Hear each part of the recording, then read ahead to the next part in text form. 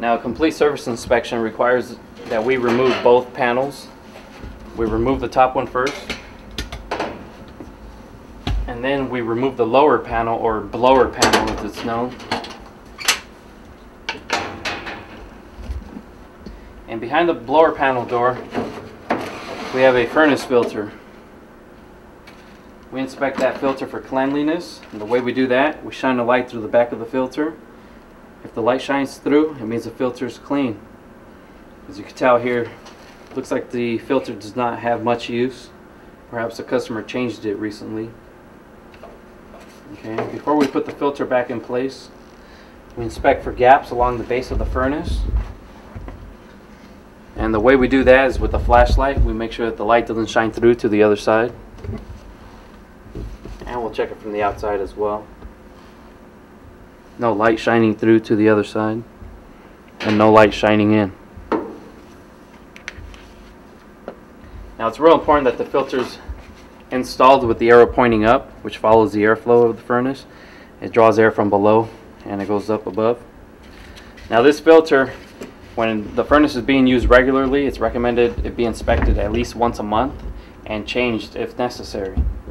So when the customer does a monthly inspection, if they do the light check just like we did, or even just by eyeballing it, if it looks dirty, if they think it needs changing, they want to go ahead and changing. A dirty filter is going to lead to excessive energy use on the appliance. Okay, it'll use more gas, it'll use more electricity.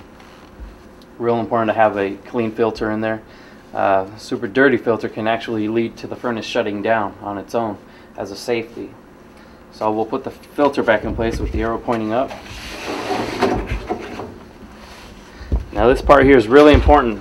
The blower panel door, it's got to be installed properly and securely. Okay, this panel door is not going anywhere. If this panel door was loose, okay, you got powerful suction coming in here, also from up here. You could lead to products of combustion, basically from your burner flame, coming inside and circulating back inside the customer's home.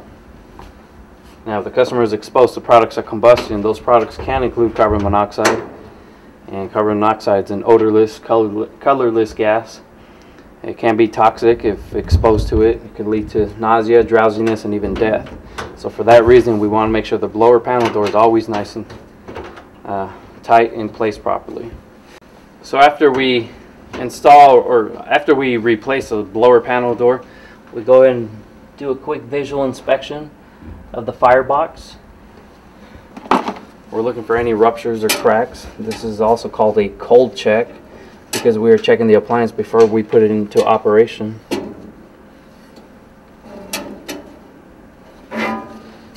And visually, the burners look good. Once we're done with the inspection, we'll go ahead and put the upper panel back on.